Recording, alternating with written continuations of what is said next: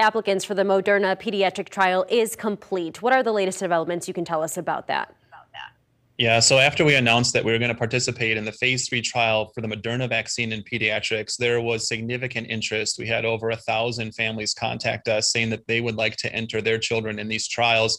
Moderna is only going to enroll 4,000, so not all 1,000 of those will be selected, but we are contacting people directly now as Moderna gives us the go-ahead to enroll people. So over the next several weeks, we'll be enrolling people in this phase 3 trial.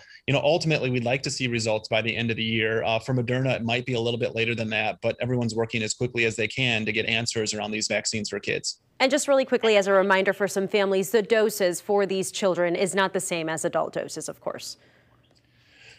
Right. So these doses can be different based on their size. And that's part of the reason that these pediatric trials can take a little bit longer is we need to assess how well those doses work, too much, too little, and make sure they have a good immune response so they're protected against COVID-19. And as well as, the rest of the country, as we're dealing with this Delta variant, the Biden administration is planning to administer some booster shots to healthcare workers and nursing homes. What's your opinion on boosters as well?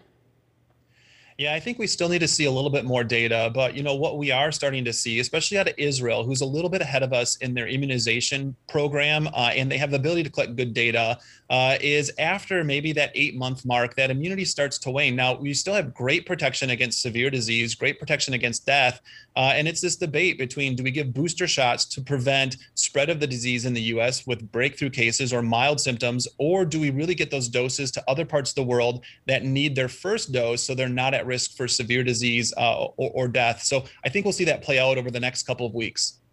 And of course, I don't want to talk about the winter months, but they are among us, and we do have to talk about the winter surge, of those cases when we are experiencing perhaps a couple more cold symptoms and things like that, right? Where before we were kind of close to canceling elective surgeries, procedures.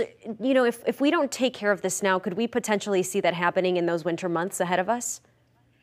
I'd say it's not off the table yet. Right now, COVID cases in Wisconsin are up. Hospitalizations are up. Now, specifically here at UW Health, we have more patients, but we've been able to manage them within our standard footprint. If we continue to see escalations in cases, that's something we'll need to discuss as to, can we take care of all of the COVID patients without canceling other healthcare needs in the community? So fingers crossed, we're not there yet, but we do need people to get out there and get vaccinated so that we don't have to cross that bridge. And really all across the country, we've seen these individuals who are in COVID hospitalized are not vaccinated. Is that kind of the same thing that is happening here still in the state of Wisconsin?